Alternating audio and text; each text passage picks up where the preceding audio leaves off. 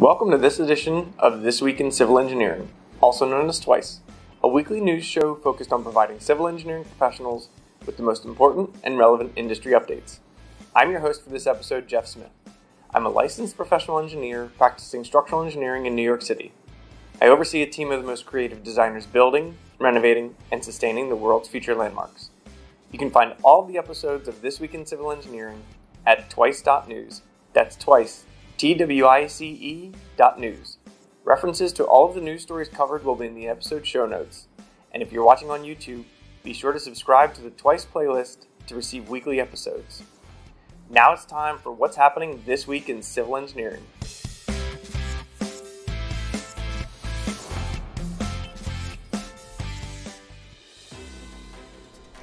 Now it's time for this week's news. You're about to hear excerpts from the stories referenced. Links to all of the full articles can be found at twice.news. First, let's cover the biggest breaking news stories from the past week that might affect civil engineering companies and professionals. Firstly, real-time flooding alerts for drivers. Old Dominion University researchers are using machine learning to make it happen. From Catherine Hafner at pilotonline.com.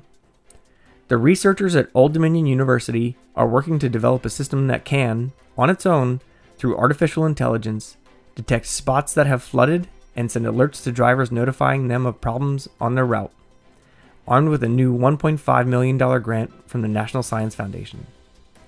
The first step is gathering data, lots of it. For machine learning to work, it needs a great deal of information on which to base its predictions. The researchers plan to use mostly surveillance video images from public agencies, as well as some sensors on the ground. The algorithm they plan to build will detect floodwaters in real time, as well as assessing how deep it is. The researchers will use LiDAR, short for light detection and ranging, to help create a three-dimensional look at the road surfaces. Camera images can show the floodwaters' edges. The LiDAR-fueled 3D map will have the road's parameters. Combining the two can help determine how deep the water could be. After gathering enough data, researchers turn to developing the predictive system itself. That means simulating realistic scenarios and tinkering with modeling. Interesting to think about how similar systems could be used to assist civil engineering professionals in their stormwater efforts, especially those representing or working with municipalities.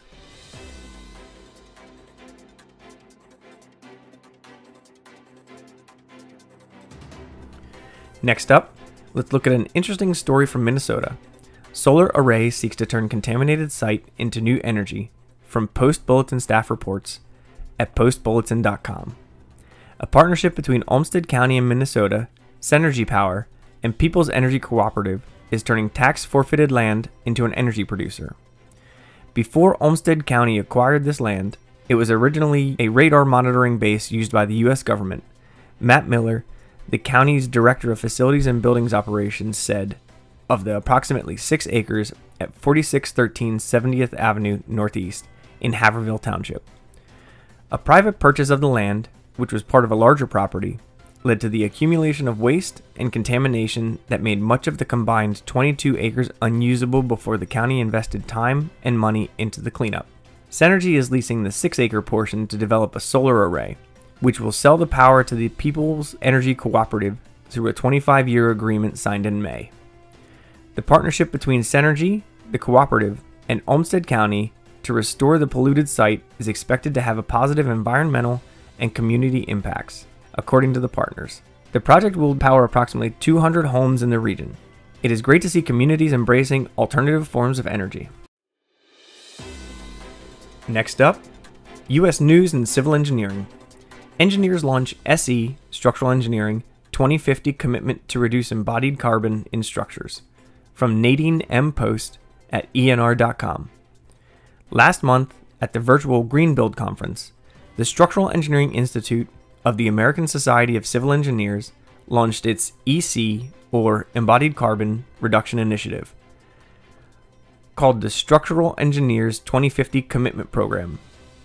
SE 2050 is the first national program focused on structural engineering firm commitments to achieve net zero EC structural system designs by 2050. An office building structure can account for as much as 62% of the embodied carbon, 45% for the superstructure, and 17% for the substructure. For a hospital or school, the total EC is about 51%, with 40% in the superstructure.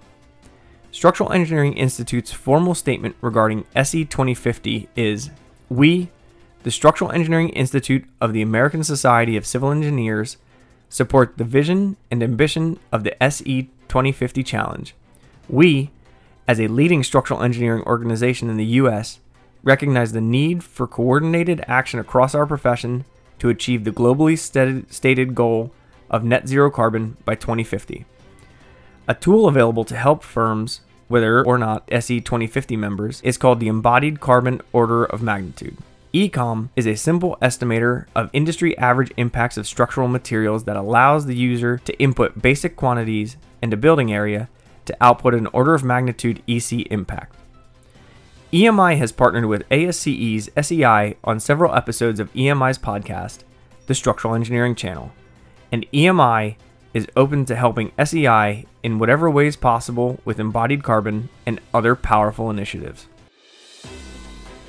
Next up, let's head to the beautiful state of West Virginia. Fairmont State University engineering technology students draft the State Infrastructure Report Card. From Emily McNamara at WBOY.com.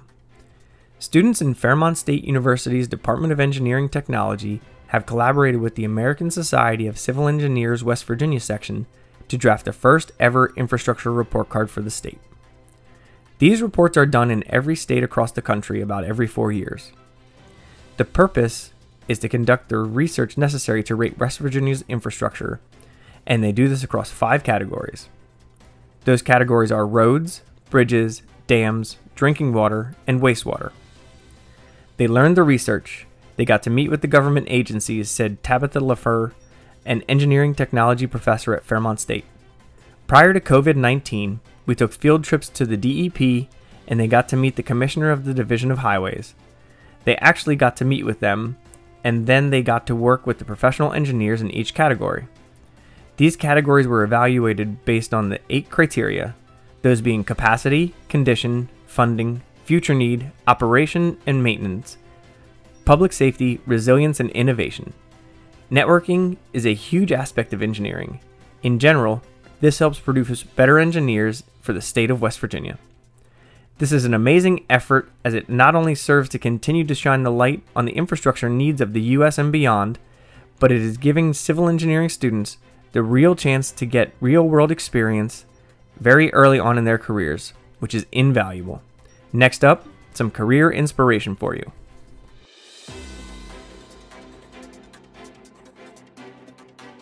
Let's take a quick break from the news for this week's civil engineering career inspiration. This week, I'm going to talk about something that may seem a little counterintuitive. To help become a better engineer, I think you need to find a passion outside of engineering. Bob Silman used to go to the opera. For me, I love coaching my kids in sports. For other people, it is traveling, being a foodie, teaching, getting involved in your community. Whatever it is, it helps you become a more balanced individual and it helps you see a different side of challenges rather than diving straight into the numbers. And now, let's get back to the news. Next, let's move on to some international news in civil engineering from this past week. First up, we're headed to Danny Lew's London for an interesting story. Crossrail. Farringdon become first central London station to complete construction. From Rob Horgan at newcivilengineer.com. Construction work at Crossrail's Farringdon station will come to an end. The station becomes the first central London station along the new line to reach the T12 landmark. This means the station is substantially complete, and it is now considered to be 12 weeks away from handover to the Transport for London. Work at the station will now focus on the extensive testing and commissioning of the system ahead of the Elizabeth Line opening. Farringdon Elizabeth Line Station has been built by the BAM, Ferrovial, and Kier joint venture. The station will have 2 main entrances, both with ticket halls, one at the Barbican and the other at the existing Farringdon Underground and Thames Link Station. Paddington is expected to be the next station where construction activity will complete and will then be followed by a number of the central London station sites over the coming months. It is interesting to think about how the schedule of these projects like these may have been impacted, possibly expedited, by the pandemic, where not as many people have been using mass transit. Next up, an interesting story about airport safety measures. How technology is supercharging airport safety measures for 2020 and beyond. From Matt Alderton at redshift.autodesk.com. Before COVID-19, airports were bustling metropolises populated by an eager, expansive traveling public. Global airport traffic doubled from 2.25 billion passengers in 2006 to 4.5 billion passengers in 2019, but it is expected to be just 1.53 billion passengers in 2020, down 66% from the past year. Fewer passengers means lower revenue. The Airport Council International North America forecasts that airports in the United States alone will use $23.3 billion in revenue. Additionally, 90% of the non-aeronautical revenue is passenger dependent. To recover from such devastating losses, airports say they need swift, significant government stimulus and relief. But that's not all that's required. The industry also needs to persuade anxious travelers that airports are safe, and to continue investing in capital improvements that yield long-term gains despite short-term losses. Intelligent design and technology will be key for both. Despite the downturn in travel, airports everywhere have moved forward with construction projects they hope to keep them competitive when crowds return to the skies. For this, project managers using construction management software Autodesk BIM 360 to create COVID-19 checklists for airport projects in Denver, Dallas, and Seattle. In accordance with state guidelines, they've performed health screenings every day on hundreds of field workers whose health status is electronically logged, tracked, and reported using iPads. Borough Happel principal and U.S. West Coast aviation lead Patty Harburg-Petrick envisions 3 zones for passengers in airports. A soiled zone that consists of everything outside the airport, including public transportation, taxis, and parking garages. A clean zone where baggage is sanitized and where travelers undergo health screenings, including rapid COVID-19 testing. And a sterile zone, the terminal, that is healthy, clean, and safe. It is good to see that airport construction and capital improvement projects have continued, even in light of the reduced revenues. We'll keep an eye on these progressing projects should funding become available or not, as this may impact the workload of civil engineering firms in a big way. On that note, let's finish up with a few infrastructure-related stories. California Commission approves $2 billion in infrastructure projects. From Eleanor Lamb at ttnews.com.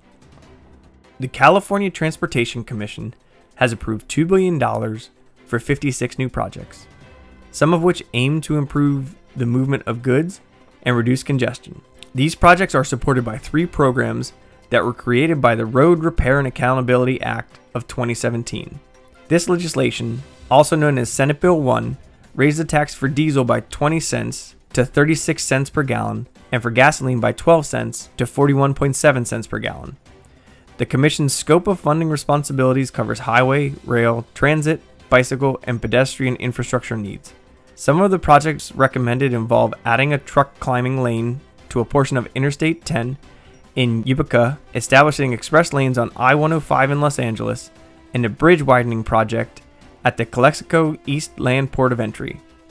Approximately 60% of the approved funding represents projects located in Southern California, with the other 40 supporting projects in Northern California. The California Transportation Commission received 130 applications, requesting a total of $3.7 billion, which is almost twice the amount of the funding that's available. From an economic perspective, these projects will move people and goods more efficiently while creating over 100,000 jobs.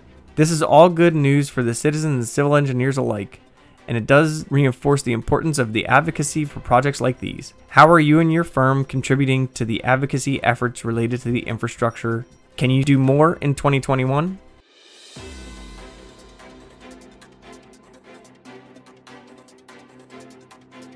Next up, Biden eyes infrastructure package to help economic and climate goals.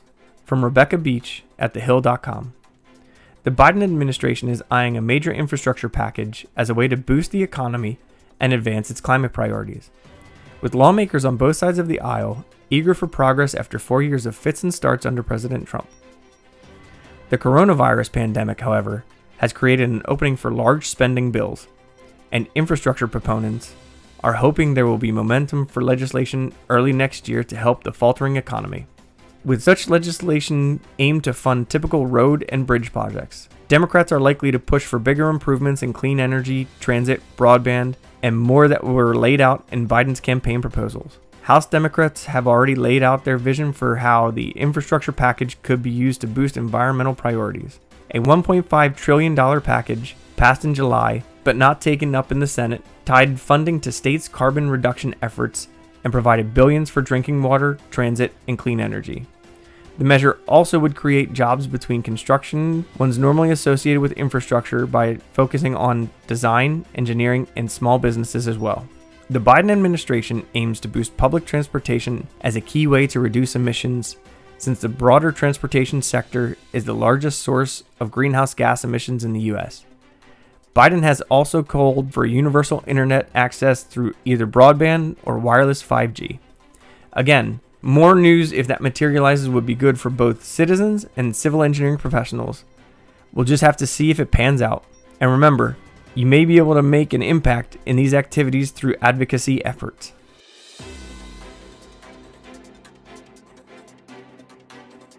To wrap up, here's an inspiring quote to motivate you for the rest of your day. John Keller, the Executive Director at the New Jersey Turnpike Authority, speaking on episode 119 of the Civil Engineering Podcast, said, "Teamwork is teamwork.